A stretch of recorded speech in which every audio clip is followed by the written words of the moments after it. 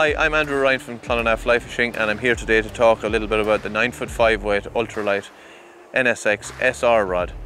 So this is a new rod for 2022 from Hardy, a very versatile rod, and I'm using it today on the River Suir. It's a large river, probably 30 to 40 yards wide, and this is an absolutely ideal rod for the job. The lightness of this rod is absolutely incredible. It's coming in at 2.2 ounces for a 9-foot 5-weight. This may be the lightest 9-foot 5-weight rod on the market. The feel that you have right down through the handle is unbelievable. So not alone have you got power for casting, but also incredible feel. So this is a really super piece of equipment to fish with. Very fast recovery on it, so the rod is straightening up very quickly.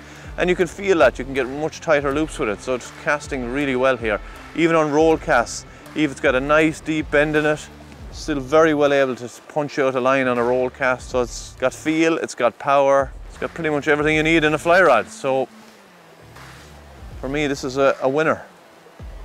This rod is very capable. If you want to fish large nymphs, bigger dry flies, punch a line into the wind, absolutely excellent. Also would be a very good rod for streamer fishing, for American anglers that want to fish a big dry fly out of a boat, or even for loch anglers that want to fish a dry fly out of a boat. This would be an excellent dry fly rod, an all-around excellent rod.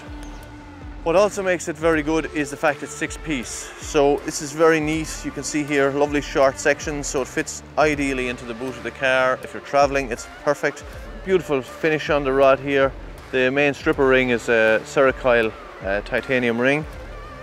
The handle is the new PSG handle, which is a full Wens handle with a slight indentation here for your thumb. It's got a keeper ring here for your fly, beautiful reel seat, and these are all the cosmetic parts of the rod. Beautiful rod to look at. However, it performs really well. Have to say, casting it, it's a beautiful rod to cast.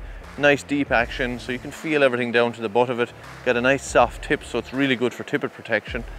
I paired this rod up here with the Hardy Ultra Disc reel. Looks fantastic match here in the black, and I put a Rio Gold line on it. The Rio Gold line I find is a great all-around line to match up with any rod as a good tester line. So I'm fishing 6X tippet, and even with such fine tippet, it still allows me to fight it with ease, the fish. I'm not afraid of breaking off the tippet, which is very unusual for a 5-weight rod. You can see there's quite a bend in the rod there, quite a deep flex in it. It's not giving up too easily, but the rod has a nice soft tip on it. There we go. Lovely trout. God, look at the colours on him. Absolutely stunning fish. Look at that. It will be a rod I will definitely pick up and definitely use in the future. It'll be probably one of my favourites.